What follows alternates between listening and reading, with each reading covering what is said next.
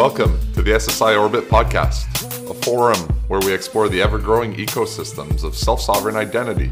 And I'm your host, Mathieu Glaude. In today's podcast, I speak with André Kudra, Chief Information Officer at eSatis. eSatis is a German consultancy with over 20 years of experience in information security, with focuses on identity and access, governance, risk and compliance, and more. More recently, eSatis has made significant investments in self-sovereign identity, deploying real-world SSI solutions across various industries, and they've made it quite easy to work alongside existing identity and access management solutions. Now, in this conversation, Andre and I talk about how he got into self-sovereign identity and how he looks at it from an InfoSec perspective. We talk about how verifiable credentials could play in concert with existing enterprise systems. We talk about how SSI fits nicely within zero trust models. We talk about low-hanging fruits for enterprises to use SSI today, and we also touch upon what the German ecosystem looks like and how they look at self-sovereign identity. Enjoy the conversation. Okay, we're now recording. Hey, Andre, how's it going? Excellent, Matthew. I'm having a great start of the week already, so hope you're good. Had a good start as well. Yeah, same thing here. It's just been busy weeks all year so far, but I think that speaks to the space that we're in, the whole self-sovereign identity space. I think both of us are quite excited about the direction it's going in and the potential it has to really take off in 2021. Exactly. Same view here. Awesome. Well, thanks again for doing this. For the folks that maybe don't know you, do you mind giving a little bit of an introduction on yourself, Andre, and the company you represent, eSatis? Yes, absolutely. And thanks for inviting me to this podcast. I'm Andre Kudra. I'm one of the board members of eSatis AG. I'm in the space of information security since the turn of the millennium, basically, and eSatis is also in that space. We are very active in the domain of identity and access management and everything related to that. We also do governance, risk, and compliance work in the information security sector and so on. I'm personally I'm not an IT guy per education, but at heart. So I have a business degree and a doctorate in business administration, and I'm a long-term advocate of self-sovereign identity, so to say. So my company is active in that space since it dates back to 2015. In fact, so we have worked in the SSI space with a heavy exposure since 2016. I have written a lot of papers in German. So we are here based close to Frankfurt in Germany. So I have quite a track record of publishing stuff about SSI in German. Went to quite a number of conferences here and try to promote the benefits of SSI quite early on, because I felt it was the path ahead for the mess that we're seeing in the identity and access world. So I'm a big fan. I'm a big early on fan, and my company has supported the activities there. We have continuously grown our team for SSI folks. And to be exact, we have now turned from a mainly consulting-driven company and software development company to a product company. We have developed our own solution for identity and access management based on self-sovereign identity technology. So the future for us is well paved with verifiable credentials and DIDs and all that good stuff. Awesome. Yeah, I think the future is quite bright. And so I think both of our companies have had similar trajectories, I would say, or both of us were in the consulting space. And I think both got excited with self-sovereign identities in the respective areas we were in. So yourself in InfoSec identity and access, and us just coming from the decentralized solutions consulting space. I think a light bulb went off in both of our heads a little while back. And I would say probably you a bit earlier if you guys were thinking about this since 2015, but self-sovereign identity and verifiable credentials and DIDs seemed like really something that is needed to take us in the next evolution of internet transactions and trust on the internet and trust within systems within an enterprise and so forth.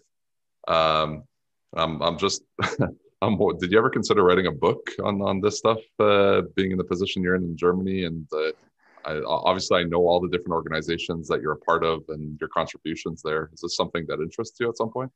Yeah, it definitely is. And in fact, I have contributed a bit to Drummond Reed's a book that's in the pipeline. You probably all know about the major SSI book that's coming our way. I've written a chapter about identity and access management. I think it will be available in the online version. So I'm, as you said, and I'm not only the board member of Esatus AG. I wear many different hats. I have to be a little bit cautious where I'm wearing which one. So I'm also a trustee of the Sovereign Foundation. My company Esatus AG is one of the early day stewards. So we are founding steward of Sovereign, and we are the first one who had a node in Germany. We are also active in the Sovereign community in many different working groups. One of my board colleagues is now also a member of the technical governance board of Sovereign. We are also a founding and steering member of Trust Over IP Foundation. So this makes us very proud. So this is the first year of the foundation, and there's so many great deliverables coming our way. And yeah, we are very active also in the MyData community. MyData is a global movement promoting an open and individual-centric data economy, so that you are in control of your personal data and have the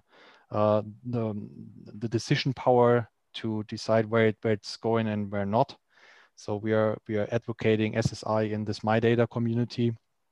And I'm also a board member of the German IT Security Association, Teletrust, just recently since end of last year. So in all these different functions, it well, even if I don't actively pursue it, it often comes back to discussing SSI matters and decentralized data economy and how we can make digitalization really work. So I'm in fact very eager to promote these thoughts in all these different organizations if the topic comes up, and necessarily I think this is something that we need for anything that is related to digitalization. So I'm not only an entrepreneur in that sense, in that space, even though the company is around for many years more. I feel myself as a bridging function between all these communities, so that they are able to be involved in SSI and can integrate it into their own thinking. Yeah, so that's basically what I'm up to. And yeah, I'm trying to put a couple of these things in writing once in a while.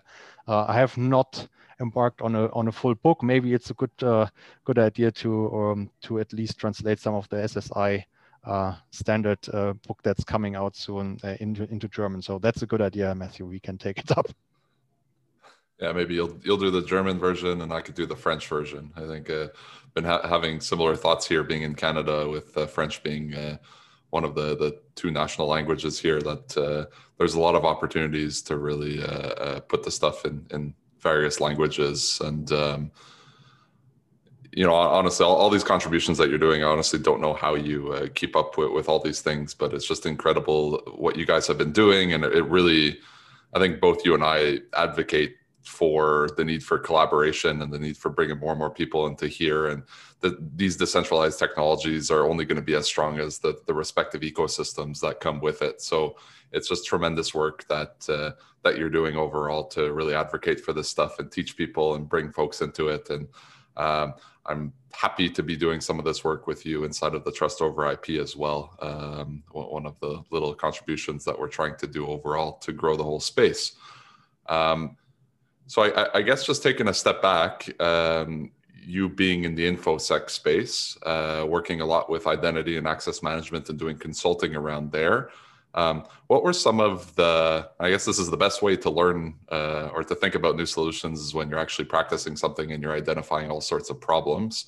It seems like that's the space that you definitely came from. So what were some of the triggers inside of the work that you and Esatus was doing in identity and access management and in general InfoSec, where you said, hey, wait a second, there needs to be a better way of doing this? And what are some of these problems that kind of led you towards decentralized identity?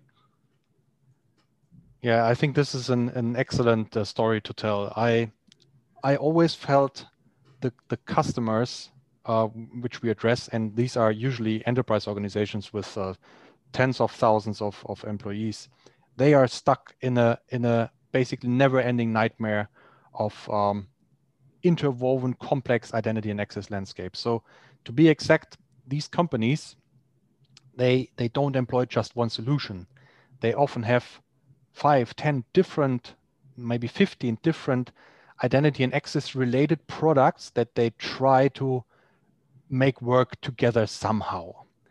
And this usually doesn't work. So they have tried to tailor their own bespoke identity and access landscape to address their very particular needs, often in regulated industries like the financial sector, because they had to do something, they had to solve a certain audit requirement to just well fix something that was broken in one space, and then they decided to buy another product for it, and then they realized, oh, this is now related to identity and access management. So this was an ever ongoing circle of trying to solve that identity and access space for good, which didn't work out. So they kind of increased their complexity while trying to save the same problem, to solve the same problem over and over again.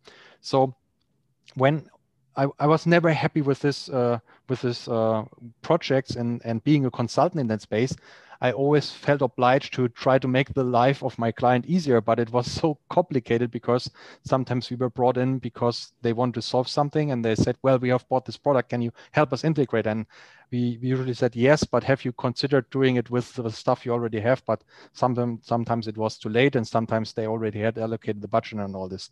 You probably know this from the work with your clients. So it was cumbersome, and it is still cumbersome. And when I ran into SSI early on, I said, wow, with this, we have the opportunity to cut certain components out of this identity and access lifecycle without making the situation any worse from a feature perspective, but cutting so much complexity away. And this may sound very, very abstract now, but we can make it more tangible. So if you go to an organization and you start to work there and you need to be onboarded, so you have this process called onboarding, and which requires you have to request the access rights to every single system that you want to use or need to use. And you often do not know all the systems. You don't know all the processes that you have to go through to order the access. And you certainly don't have any idea how long it will take. Otherwise, you would have asked yourself the question, am I up to it? Am I up for it? So we have done a lot of these projects, and with SSI, we have now the opportunity to cut all these kind of cumbersome processes to a great extent, and even remove certain items of the identity and access lifecycle. And for this example that I've given for the onboarding, we have come up with a solution where you just formulate a rule which gives you access to the application, which can be underpinned by SSI attributes out of verifiable credentials, which basically give you access because you have you are in a certain function or role in the organization, and the application knows if you're approaching and you can prove you're in the function, you will be let in. So the easiest example is if I prove to our own wiki system, which we use, it's a standard product from Atlassian called Confluence. You probably all know it. We have equipped it with a rule and said anyone who can prove he's an employee of Esatus AG can access the system. And how do I prove this? Because everyone, when she or he joins the company, is equipped with a credential, which is called employee credential, which states she or he is a member of Esatus AG. And then in the next second, she just presents this credential to the application, and the application knows, okay, I can let her in. And this is the beauty of it. And it can be much more complex from a rule perspective, but still easy to grasp for people, because they know if I prove to the application I am a sales manager, I'm an IT developer, I'm the HR guy, and I work for the company, the application will let me in because the rule says so. And with this, we have a powerful tool at hand to make life easier for everyone involved, the organization, because less complexity is required to maintain the systems, the decision takers in the companies, because they know they have something that is future-proof, and the end user, because he doesn't have to struggle with the complex processes anymore. It's just feeling so much more natural, and giving us the tools at hand to port this natural, proving of something you are to a certain scenario in a digital way to access applications. So this was a long speech, but I think it all boils down to, we have a great chance to cut complexity, to throw out lots of cluttered architectures, and make the life for everyone involved easier, particularly the end user, because he just does natural stuff, or stuff that feels natural to him. Yeah, it's amazing that you, at least this use case that you just described, that you use internally at Isatis anyways to begin with. So I love the stories too of companies or organizations that are eating their own dog food at the same time as they're trying to push these products to market. And I'm sure your whole company becomes nice beta users for this type of thing before it goes out. Absolutely, yeah. I just to add to this, but we obviously started right away for ourselves to do it, and we have also some nice little rollout documentation for people to read, and also video illustrating how we did that on our own.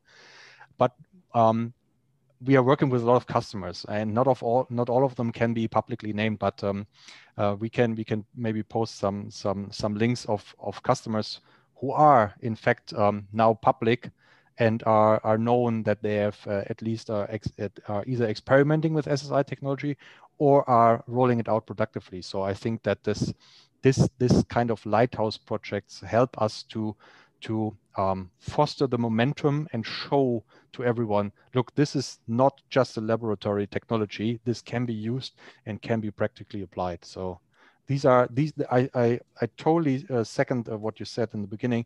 I think this is a great year for SSI, because we see so much movement, not people talking about it and thinking it's a good idea. They embark on projects and get stuff going and show it and demonstrate the viability of the whole technology space. Totally. And so if we just take a look at your onboarding of a new employee use case that you've implemented, and I'm sure you've implemented with customers as well. So as an employee, if I'm being onboarded to a new organization, I need to request, or I need to have access and authorization to access different functions and features within various enterprise systems. You named Confluence being one. Like if I'm a developer, it could be Jira. If I'm anyone in the company, it could be Slack, for example, if we're using that as a messaging platform within the company. Yeah. So just the process from an employee standpoint is, for an employee joining your company, what they would do is they would use the Isatis wallet, which allows them to connect with Isatis, I guess, build a direct connection with Isatis. It allows them to receive a credential, like the employee credential from Isatis. Then they're able to use this stuff to access the systems.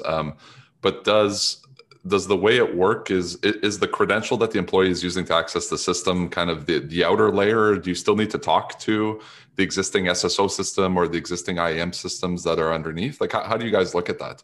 Yeah, I was omitting a bit of the technical underpinnings of how this all works. So in fact, we have not tailor-made solutions for the Atlassian products or any other products or Slack or whatever. We are leveraging existing identity and access protocols. So there is obviously modern applications, and also not so modern ones, usually have some kind of capability to working with existing identity and access management tools and platforms. So what we have done is we have integrated standard gateways to these common protocols. So you can connect an application that has a SAML connector. You can connect with OAuth 2 or OpenID Connect. We can also provision to any type of LDAP directory which can be an Active Directory, which is quite common, or any other type of LDAP directory. We can provision in a database if that's how an application manages the access rights. So we basically put the solution in the middle of acting like an identity provider, or kind of providing the underlying functionality that the application needs and talks by default. So we are not doing something new. You don't have to go through development cycles for an applications. We just provide the standard mechanism for authentication and authorization that the application knows by default. And this is how we built the bridge. So we are looking at, on the one side, on the SSI side, so the future side, we're looking at credentials and attributes coming out of credentials. And on the other side, we call it the classic side. Some of my colleagues call it the legacy side. So I prefer the classic term, because I think these standard protocols will be around for quite a while. We look from both perspectives. So one on the SSI side and one on the existing side of applications. And in the middle, we have set the product, which we call Self. This name may change, but nevertheless, it's like an IDP in the middle, and at its core we have this rule engine. Exactly what I said. You tell the application if the user proves is a member of Northern Block or Esatus AG, then he will be let in.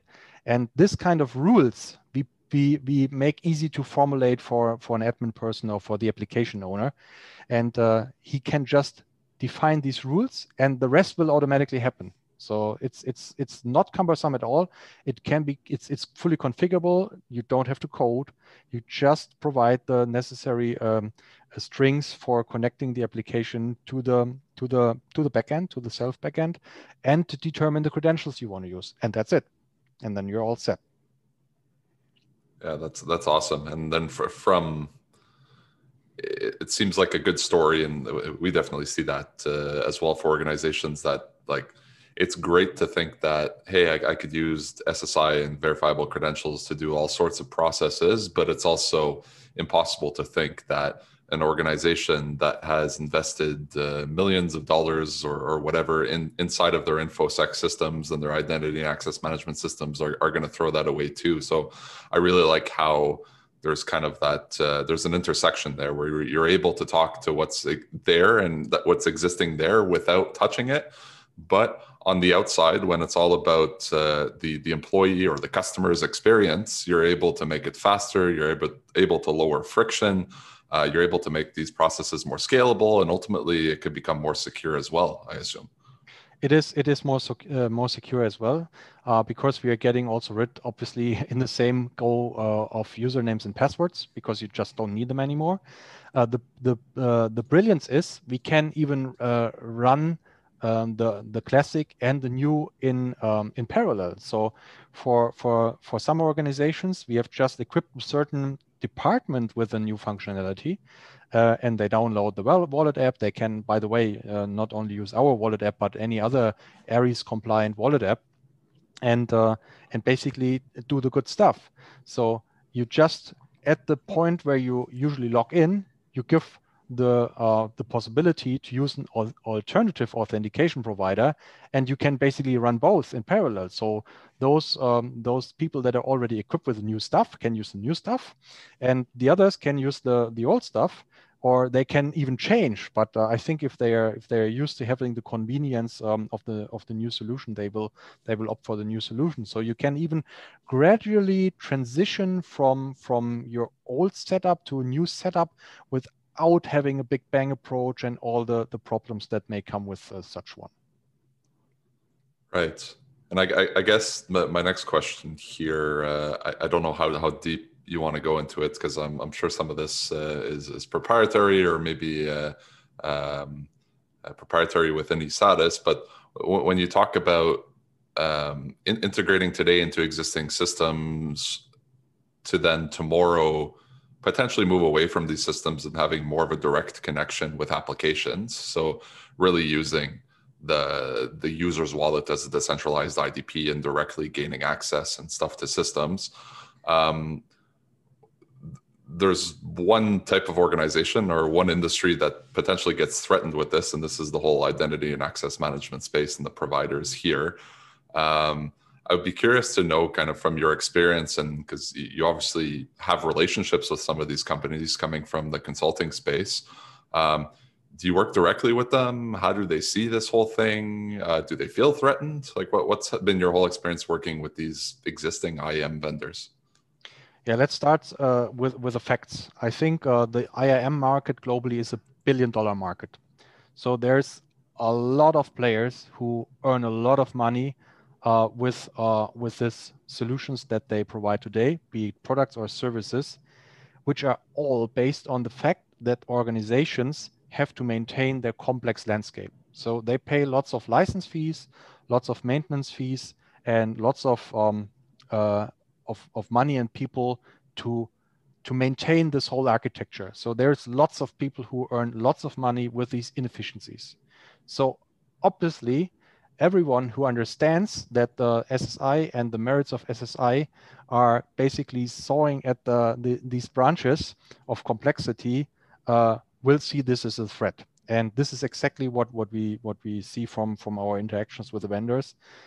We have in fact entertained lots of offers and discussions with the existing IAM vendors, and you just type it in your search engine of your choice, and you will find the usual suspects. So most of them were said it's interesting, but we are not interested at this point. And basically, there were no shows in any further discussions because I had the feeling they didn't want to incorporate these ideas at this point. At some point, they may have just no other choice than to do it, because SSI is ultimately open, interoperable, and is compatible to all the stuff that's out there. So you cannot ignore it forever. So if an organization or a customer approaches you and tells you, look, I want to make this work with your product, how do I do it? And he just objects and says it doesn't work, then it's just not the truth, because it will work, and it will be integratable into existing architectures. In fact, it's all there. You just have to do it. If you want to do it, you can do it today. So you can use our stuff, or you can also use other solutions.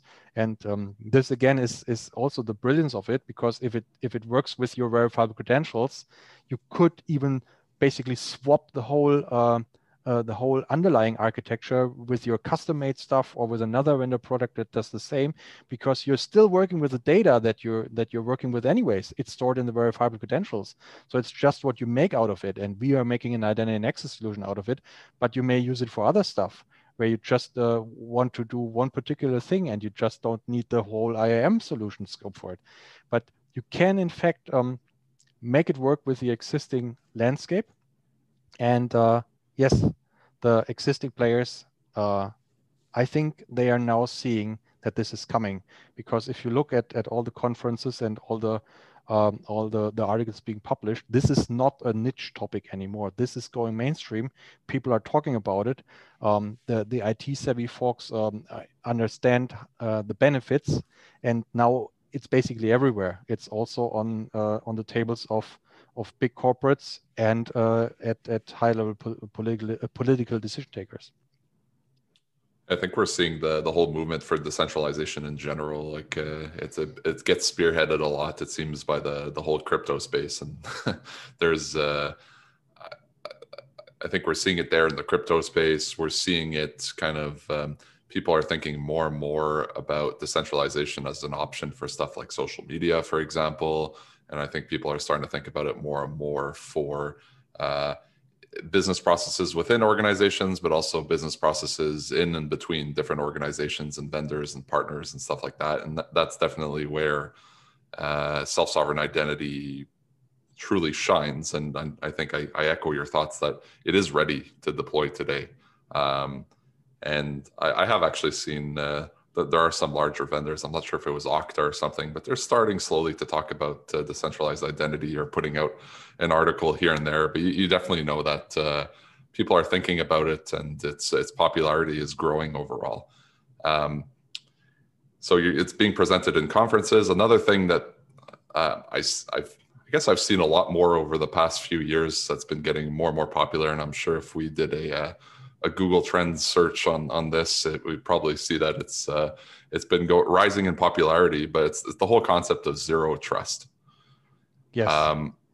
And so, do you mind for folks listening, just kind of giving just a brief overview of what zero trust is? Why is this becoming such a popular framework or method that companies are looking to implement? And how does SSI play into this model? Does it complement it? Does it do similar things? How do you look at that? Yeah, that's an excellent point. I think if we are coming from the security domain, you're familiar with these terms like a perimeter protection and like the old school things. You want to maintain your firewall and only let stuff in and out that you like. So I think with the paradigm of zero trust, it has become evident for everyone within the security industry and also outside of it that basically this perimeter thing is no longer valid. So you have to assume that you have an attacker already within your perimeter, within your closed and own shop, or if he's not there, he can get there with reasonable amount of time just by social engineering, whatever. So the understanding is that you cannot basically trust anything that's inside your perceived perimeter or outside of it. So you basically have to consider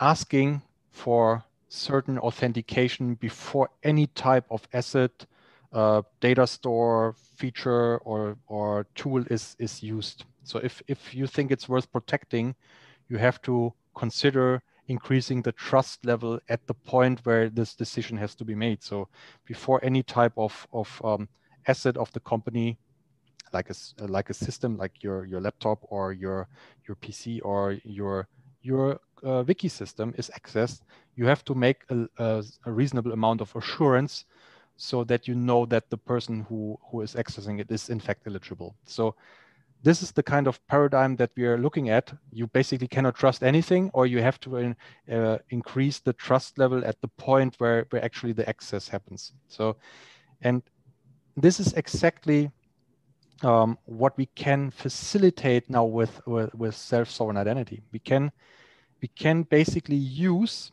the facts that we have about users, which are stored in the verifiable credentials, to make them present just the right amount of stuff that we need for the assurance that he or she is eligible to access a certain resource. So this can be, in the easy example that we have used in the beginning, just you have to prove you're a member of the company. Sometimes this may not be enough. If you want to access a certain resource that is just in the wiki system for managing the sales pipeline, you may have to prove additionally that you're a sales manager and you need a different type of validation, different type of credential with a different attribute to prove that. In some cases, if you want to close a contract, you may even need more validation, like your name and address, and maybe you even need a state-issued identity credential that gives you the power to sign a contract via digital means, so that you basically step up the authentication and ultimately authorization with the attributes that you have to provide. And as you see what we can do with SSI, that it contains that you have verifiable credentials which contain attributes about yourself, which have been attested by another party, so that you can use them anywhere, shows how this is ideally suited to fulfill these zero trust paradigm with this kind of on-the-fly step up provisioning of information items that give you access. Yeah, so I hope that makes it a little bit transparent that this is definitely not in contradiction, but to be exact, to very much aligned, that the zero trust paradigm is absolutely fulfillable with the self-sovereign identity technology that we have at hand. Yeah, so it's a mechanism that facilitates achieving a zero trust paradigm within an organization. And Absolutely. there are others, and there are others that we see, I guess, through different identity and access management systems that are trying to fulfill the zero trust paradigm. But self-sovereign identity fits quite nicely into there, and so it fits quite nicely into there. And the thing with SSI is like you go down the board on the privacy by design principles, the security by design principles. Um, it's just superior in a lot of different ways. Agreed. Yeah, we didn't go into that detail. You have the possibility, obviously, which is also a requirement of selective disclosure. So you don't present the full magnitude of attributes in a credential. You just present what you're asked for, and then you still have the decision power. Do you want to share this information? You can even do this good stuff like zero knowledge proof, where you and using this example, you don't disclose your birth date if you want to prove that you're above a certain age. So all this good stuff is possible with zero knowledge proof type credentials. Selective disclosure is probably something that is much more needed and in use at these days, because this is exactly how it also works in our example. So our employee credential holds more information than just the attribute employed by company Isatos. It includes the starting date, maybe a fixed end date, if the person if the contract is limited in the time perspective. It contains certain other attributes, but if we want to take a decision, if the person is able to access the resource, we just ask for this one line. Are you employed by Isatos AG? And that's it. It's the whole selective disclosure, and also like we talked about the movement of decentralization, but there's it's tied in very closely as well with the movement of privacy and privacy by design solutions too. So something like selective disclosure, we're seeing, and I'm sure you're seeing too, it's a nice selling point on its own to say, hey, you could really improve the customer experience if you're using this type of thing with your customer or employees or whoever you're dealing with, right? To really be able to give them confidence through transparency, and give them confidence through their ability to control what they're sharing and to know what they're sharing. The world seems to be moving that way, and I think that where you guys are located in Germany, being within the EU and the different frameworks and laws that are being pushed forward, and some of the data privacy laws like the GDPR, and there's a lot of other ones that I guess we could get into, different frameworks. I guess self-sovereign identity falls in quite nicely there as well. And from what I've learned from you, is it seems like the government of Germany is really buying into this stuff as well. And so I guess my question from this is, me being in Canada, and there's folks listening to this that are a little throughout the world, folks like ourselves that are really trying to push for decentralized identity and to really grow the ecosystem within our respective countries. How and why has the German ecosystem kind of grown at the speed which it has grown so far, and what has really brought in? Because there's tons of government organizations and there's tons of large companies that have kind of joined this whole ecosystem and this mission for decentralized identity. So do you mind just talking about why? Is there something in the water in Germany that people are drinking that is pushing them towards this? Well, actually, I think there's many aspects to that. Let's maybe start with the whole crypto thing that has been happening in Germany quite early on. And I'm not saying SSI has a terrible lot to do with crypto, but I think we have a strong kind of blockchain DLT type ecosystem of people and companies, which kind of fueled the SSI ecosystem as well. So I think in general, there's a huge thrive for innovation, even if we see that in some areas not really to a great extent, but in some areas we really see it. So we have a vibrant ecosystem of innovative companies, particularly in the blockchain and DLT space. So I think this kind of helped to foster the discussion around this, and also build showcases that this stuff works really early on. And this was in the end also recognized by well, venture capitalists and political decision takers, because it was an ever growing well, communication stream towards these decision takers. Look, there is some stuff coming your way. You want to be prepared. Do you want to join, and so on. So I think this this resulted in the fact that it was realized and recognized, and some major things happened in Germany. So basically, I think we have a couple of different streams now underway. So the one that is probably often talked about and widely recognized is everything that's coming out of the funded projects by the Federal Ministry of Economic Affairs, called showcase projects about secure digital identity. And they have issued a funding proposal to basically everyone who is in that space, and called for a competition of 6 months to propose solutions in the digital identity space. And we had a whole lot of SSI type solutions being proposed in that competition phase. There were 11 projects, and now it boiled down to being 3 or 4 in the end, who are funded for 3 years with each of a budget of 15 million euro in the consortium. So we have now, and it boiled down to 4 projects in the end. We have now 4 projects which are co-funded by the Federal Ministry of Economic Affairs. And at least 2 of the 3 are dedicated to promoting SSI and showing that it works. And one of these projects is called ID Union. You may have heard about this.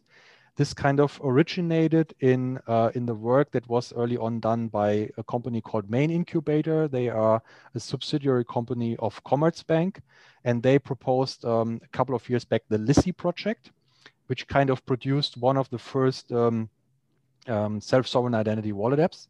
And this was also continued a little bit on the side. However, this led to the fact that we got together in the competition phase for this economic ministry-backed project called SSI for Germany. So we had a small consortium which basically transitioned all the work there, and where we were a part of. And now we are rebranding again and calling it ID Union. And ID Union is not just the name of the project, it's also the name of a Hyperledger Indy-based test network that has been created in the competition phase of the project. So this is one of the major work streams, ID Union, with its test network, which is going to be transitioned to cooperative legal entity model and running a production network. And in parallel, the state-funded project of the Ministry of Economic Affairs, also being called ID Union. But this is just one of the bigger things. We have another thing going on, which is driven by public sector organizations. It's called Gov Digital, and they are planning to provide blockchain and DLT-based services dedicated to the public sector. They also have in their roadmap to create a Hyperledger Indy-based network at some point in time. I'm not deeply involved in that. As said, it's basically completely run by public sector players, and so data center providers and so on from the public sector. So they're doing a great job of advocating that. And I think at some point they will also come up with a Hyperledger Indy-based project.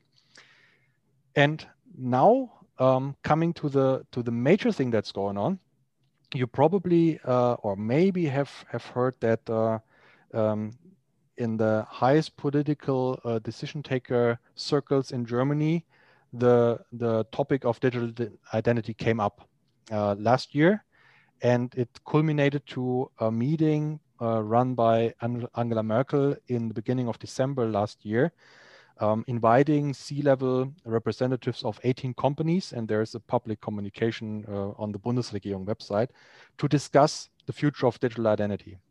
And in this meeting, they also covered self-sovereign identity. And this led to the fact that everyone thought this is a good idea. We need to do something about it, because this is maybe a differentiating factor for us here in Germany and Europe overall, and to kind of be able to counterbalance what's going on in the rest of the world. So they said it's such a good idea that we are now embarking on a project together with a pilot for a certain use case based on Hyperledger Indy technology, which is currently underway. I cannot tell you a terrible lot about the details of that project. We are looking at it because we are also part of ID Union, and obviously this is going in alignment with what's happening in ID Union and the other projects, and what the Chancellor's office is doing. But I think there is such a great momentum with what they started end of last year, which will have a huge visibility when they come up and go live with a pilot. And I know that there are more pilots planned than just the one that's underway now. So this year will be basically full of pilots being driven by the Chancellor's office and in conjunction with players from the German and European SSI ecosystem. So I think this is very, very well important and a lighthouse for getting SSI on track. And obviously, everyone is looking closely at what these people are doing there. And I have really high hopes that this will fuel the SSI ecosystem and the whole momentum here in Germany and broader Europe tremendously. Yeah, well, I could say here in Canada, we're looking quite closely at everything that's being achieved in Germany. I mean, we have great community here as well, a big blockchain DLT community. So you definitely see a lot of this stuff kind of sped up, and it's a different way of thinking, right? When you start thinking about just the decentralized models. And so folks that come from the blockchain and DLT space, it makes sense quicker. But, you know, we're lucky here in Canada that the governments are making investments into this stuff as well, but it's really significant and people should really look at, and we'll link some of these projects in the show notes if people are interested in looking a little more into what's happening in Germany. But Germany's just really a leader in the space. I guess for folks listening that if they're looking to deploy stuff in Germany, I think there's lots of resources we could point to, stuff in Canada as well. We could point to a lot of stuff for people in other countries in the world that really want to push self-sovereign identity forward or decentralized identity forward in their respective countries. If their public sector and various governments aren't making the same investments or the same prioritizations as, say, Germany or Canada, are there some low-hanging fruits for entrepreneurs or innovators that are looking to really push this forward? Could SSI see traction in a place without government involvement? I think it could. As you see here in Germany, we're having different streams, right? So we are not. This is not completely aligned, and not everything is doing the exact same thing. So as you see, we have GovDigital addressing the public sector. We have ID Union basically attracting lots of businesses and variety of players. We have these other activity going on from the Chancellor's office team. So I think this will in the end need some alignment and will need to pull the strings together and also bring together what's happening in broader Europe, like EPSI and ESIF. And there's, you probably are aware of the other initiatives that are going on in Finland, for example, with Findi, in Austria with Meine sichere ID. There's different streams going on, but as they are now recognizing, there's stuff happening in the same areas, so they are all eager to collaborate and get these things together. So I think for entrepreneurs who want to be active in that space, there's a great opportunity to leverage this momentum that's growing there. And I'm particularly also looking in your direction in Canada, because I know the ecosystem is very strong there as well. And in fact, I think the political people have made requests to be connected to one another to talk about these projects. So I have quite a hope that this will also lead to something that is beneficial to all of us. So I think as SSI is open, it's basically everyone can put services on top of it. So even for GovDigital, for example, which is dedicated to public sector partners, they may decide to let private companies offer their services on their chain at some point, on their DLT. So I think this is the beauty of it. that if the ecosystem is open as it is in SSI, and at least the underlying technologies are comparable. So, I mean, obviously everybody is maybe aware I'm a fan of Indy and Aries. So Hyperledger Indy and Aries are our chosen stacks at this point. So we put all our development on these technologies. However, in the end, if we have verifiable credentials as the common denominator, you can do anything with any chain and system if as long as it is based on the paradigm of verifiable credentials. So being as open as it is a great chance for everyone in the world to basically provide solutions with these parameters in mind. So if you think about, okay, I'm an expert in India and Aries, I want to build stuff on that, this is the best chance to do it. If you think, okay, I want to be a little bit broader, I want to work with verifiable credentials, nevertheless, what technology is underlying, you can do that. You can come up with a solution that is tailored around that. So there's great potential because there is no boundaries between organizations and ultimately countries anymore. Because if we have the interoperability that we envision with SSI, then we can basically do anything from everywhere. Yeah, so I think the chances are very good that we have the innovative players who are in that field and understand these parameters and understand the technology. They can immediately expand their business beyond their so perceived home market because it's just something that everyone needs. And I think this is something that has never been available to that extent before, because if we have this common architecture and open standards, you can basically deliver services and exchange the services without any limitations from an organizational or jurisdictional point of view. What we tell people is exactly what you said. If you're adhering to the standards and norms that people are moving towards, it just comes down to yourself as an individual or yourself representing a company or an organization, just understanding where you sit within the overall ecosystem of what you're trying to do. Different public entities have different roles within their existing ecosystem. They will move at their speed and they will do what they're doing, but it doesn't stop you from getting into all sorts of different use cases. And what ESATIS is doing is just great proofs of this, where you're able to really drastically improve user experience, whether it's of your employees and your customers using something like self-sovereign identity. And you don't necessarily need a government issued ID. Sure, that it's going to be great when these things come. It becomes another tool within the ecosystem. It becomes another piece of data that you could add on top to what you have today. But there's so much you could do today. And I think you guys are, again, great proofs of and early movers in the space, and really a company that we looked up to quite high when we first got into the space, because we really liked the way you were approaching this. Much appreciated, and it doesn't stop there. So with the identity and access space, I think we have just done the natural progression of our work, and now with ID Union, we have numerous different use cases which basically apply the same technology, and we have we have everything. We have the full stack now available. With a little tweak here and there, we can basically address different types of use cases. So, for example, we are building now what we call a Schüler wallet, student wallet, with one of the project streams we're doing. We have worked with a local community of Langen. They provide something, it's called the Tafel, which means they provide groceries to people in need, and to do the validation that people are in fact qualified to get this this support. We have built a complete verifiable credential-based solution for them with the technology that we have. It's not an identity and access use case, but it's close enough so that we can just adjust the things.